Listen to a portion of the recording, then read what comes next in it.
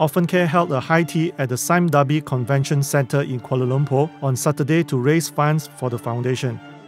The event coincided with Mother's Day, which falls on Sunday.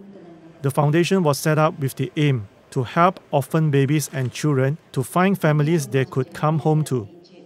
Representing OrphanCare, the foundation trustee Datin Ilya Lim Abdullah said that children and orphans should not be taken care of in institutions, but instead grow up in a family environment.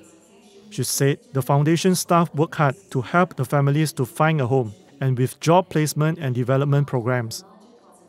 OrphanCare Foundation patron Sultana Haja Kausom Abdullah and comedian Harid Iskandar attended the event. Proceeds from the event go towards the foundation for its adoption and reintegration programs.